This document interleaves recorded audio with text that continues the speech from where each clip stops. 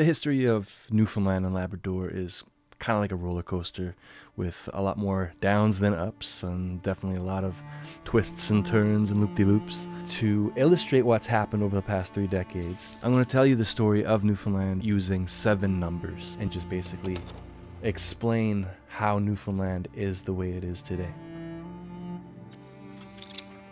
1992. If you're from Newfoundland, the year 1992 probably means something very specific to you. 1992 was the year the Northern Cod Moratorium was enacted. I've seen numbers ranging widely from about 13,000 to as much as 30,000 direct fishing related jobs that were lost in a single day. Jobs were lost all over Canada, but Newfoundland was the epicenter of the largest mass layoff in Canadian history, where 3/4 or more of the jobs lost were lost. And it was already a province that was struggling economically at that point. It's not like we were in a good position to begin with. If you know anything about Newfoundland history, you probably know 1992. It's probably already in your head. If you're just learning about Newfoundland now by clicking on this video, 1992, for your reference, is an absolute benchmark year for the trajectory of Newfoundland and Labrador moving into the future. You got 1497, the year that immigration basically started in North America, or at least in northern North America. You got 1855, when Newfoundland was granted responsible government and we were able to kind of manage our own affairs. 1933 is the year we lost that. 1949 is the year we joined Canada as a province. These are all very, very important years in the history of Newfoundland. And I know I'm biased by saying this because I lived through 1992, but I feel like 1992, being the year that we almost lost everything, is the most significant year in our overall history. 49,012. So 1992 was the year the moratorium was enacted, and it was initially meant to last for 2 or 3 years, and the idea was we'd give the cod a break and hopefully they'd rebuild the stocks and we could get back to fishing. Well, it's 32 years later and the moratorium is still in effect. But as bad as the announcement in 1992 was, and as bad as losing 30,000 jobs in a single day was, it wasn't like a one-day event where, okay, the worst is behind us. The worst didn't actually come until a few years later.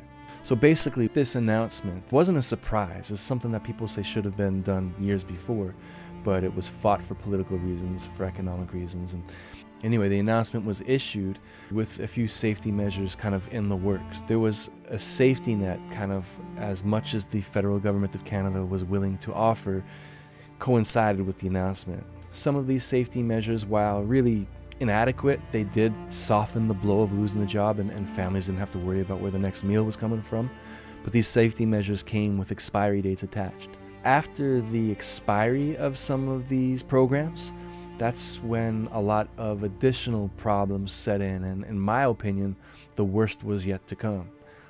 There was a 5-year period between 1996 and 2001 when 49,012 people left Newfoundland looking for work, myself included. Of that 49,000 plus people, about 30,000 moved to Ontario or Alberta alone. So 2 provinces in Canada received 30,000 working age men and women who contributed to the economies of those 2 provinces and helped those 2 provinces boom, while Newfoundland and Labrador was left figuring out what we're going to do. Please keep in mind that 49,000 individuals is a lot for any population to lose at one time, but there was only about 570, 580,000 people in all of Newfoundland and Labrador at the time. So this is close to a 10% drop in population over a 5-year period.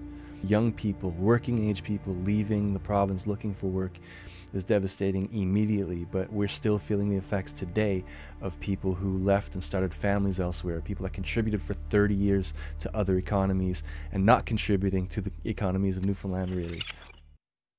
147.50.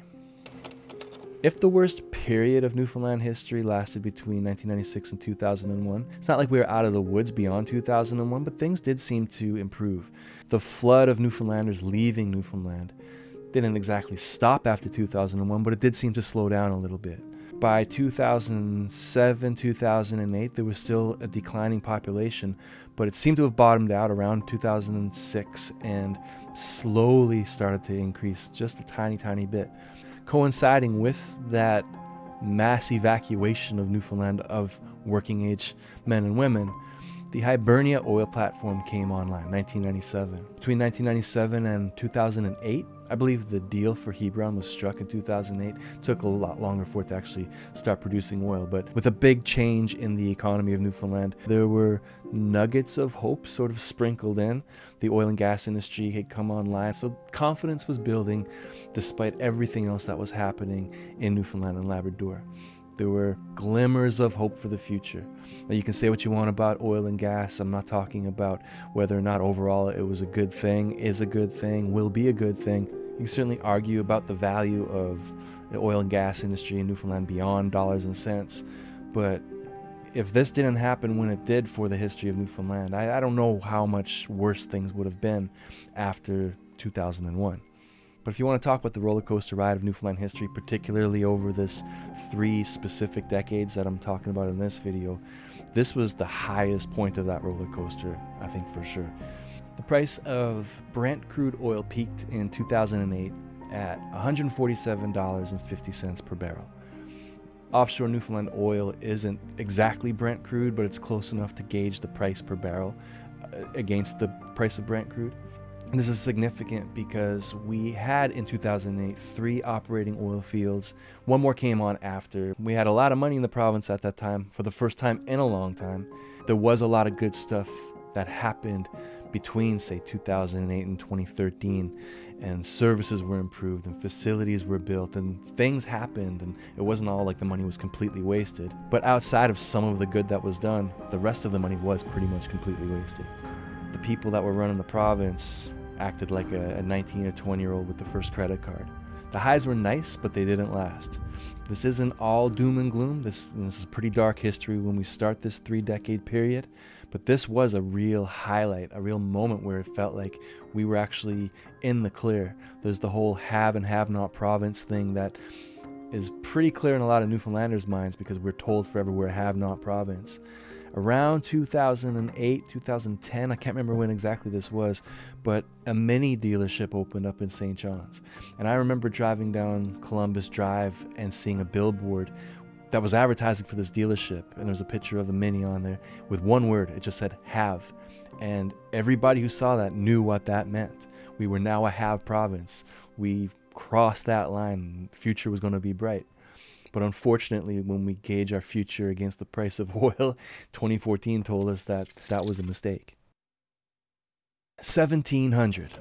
So the price of oil dropped in 2014. 2015, we had probably the roughest budget of my lifetime, and it was a pretty miserable time. And it was like whiplash, like 3 years, 2 years before, we were riding high thinking like we're in the money now. And then this happens, and a new government was introduced into the province, and they were talking about cutting services and raising taxes and introducing new fees and all kinds of measures that made it seem like this is going to be a bad time. The gains that Newfoundland experienced because of an improving economy over about a decade were almost wiped clean. Population started to drop again in 2015, 2016, and it seemed like, okay, we didn't learn anything from our history, and this was actually who we are and what we deserve.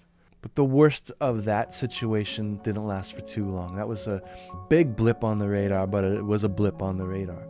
By 2017, things had started to calm down a bit. Again, it wasn't smooth sailing, but things improved enough that people started to move to Newfoundland again. A few people were moving home, but what was starting to happen that really never happened before was immigration was a consideration in Newfoundland. There were a few new programs introduced federally and provincially that made Newfoundland a more intriguing destination for potential newcomers to Canada to set up a home in Newfoundland and Labrador. And in 2017, the provincial government had set a stretch goal to reach 1,700 landed permanent residents by 2022. Now, 1,700 permanent residents, please understand, is about half of the number of permanent residents that land in Ontario any given week. But 1,700 was a significant increase on what Newfoundland could expect forever. We barely broke the 1,000 permanent residents landing in Newfoundland mark in a year up to this point. But things were improving and people were choosing Newfoundland. And if you watch any of my videos, you already know that I believe that's a good thing.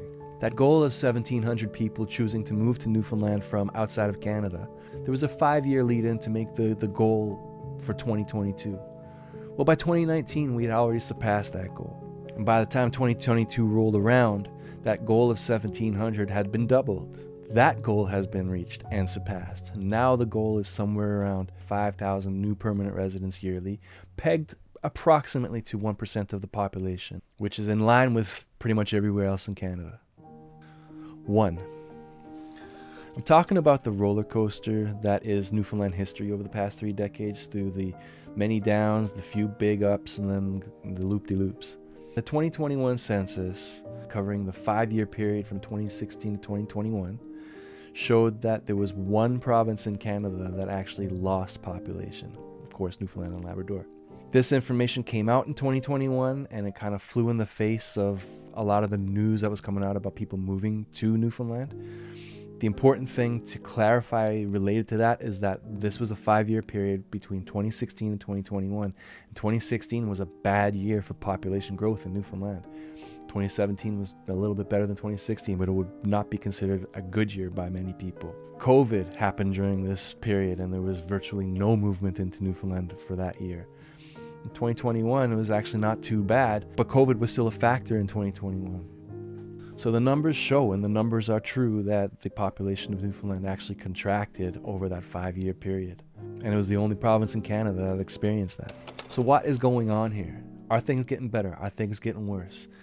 You can't look at any individual moment in time along this 3-decade timeline and get a clear picture of what is actually happening. 50. Are people coming or are people leaving?